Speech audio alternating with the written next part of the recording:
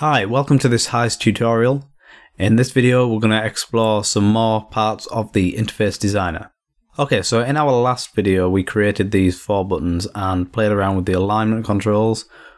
We also looked at how to zoom in the canvas and how to deselect selected controls and how to select multiple controls by dragging a box. Let's start by looking at other ways to select controls. So you can click to select a control. If you hold Control or Command on your keyboard, you can click other controls to add them to the selection or to deselect them.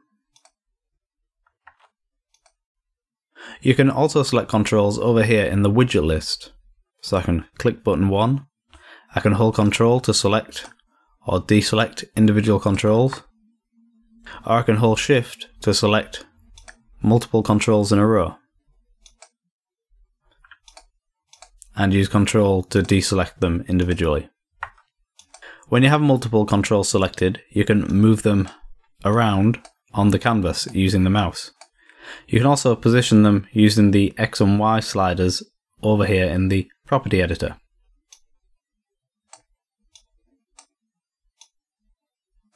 Currently these controls are positioned at different parts on the Y axis, so we can't edit them in the property editor using the slider.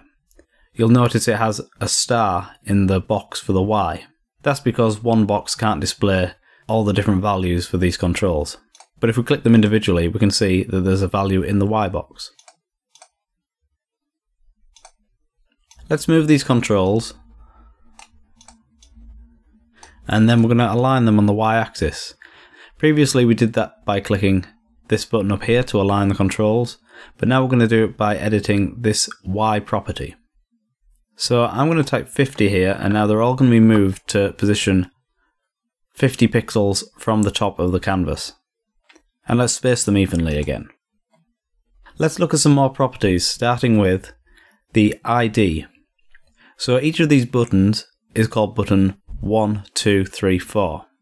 If I duplicate one of these buttons by pressing Ctrl D, we get another button called button 5.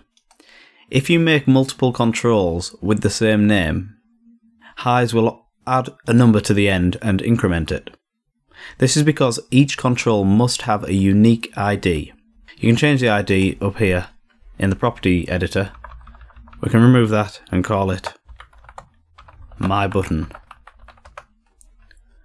So every control must have a unique ID, and this is important if you're accessing controls through scripting or linking controls to various parameters in your instrument.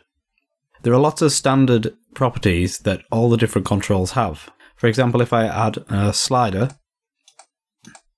this also has the ID, it has text, enable, visible, tooltip, and as you can see these are the same for the button. So most of the controls have some common properties. Let's delete this for now. So other properties we can look at. Enabled, there are times when you may want to disable a control. We can make a control visible or invisible. This is useful for doing tabbed interfaces, amongst other things. We can add a tooltip for the control, so we'll make sure that control is enabled. Let's type a tooltip. I'll type my tooltip. Now I've got to lock the canvas again. I'll click this pencil button and we get the lock icon reappearing here to show the canvas is locked. And if I hover my mouse over the button, we can look over here at the top right of the screen and we'll see the tooltip, my tooltip. So you can have different tooltips for each control. And now we'll just look at a few more important properties. So we've got save in preset. When you create user presets, or your user creates a preset for your instrument, you can have certain controls save their value within the preset, and if you don't want a control to save its value, you can set that to disabled. We've got the X and Y position, which we looked at earlier. You can also change the width and height of your controls. This becomes very useful later when you're using custom graphics for your controls. You can change the colours.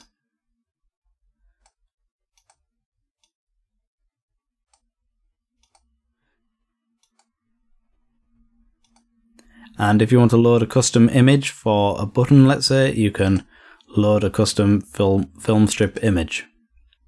We'll look at all these controls individually in more detail as we go through. Okay guys, that was a quick look through the property editor in the HISE interface designer. In the next video we'll look at the widget component list and see what we can do with that. Any questions or comments or suggestions, please leave them in the comment section below the video on YouTube, and I'll see you next time.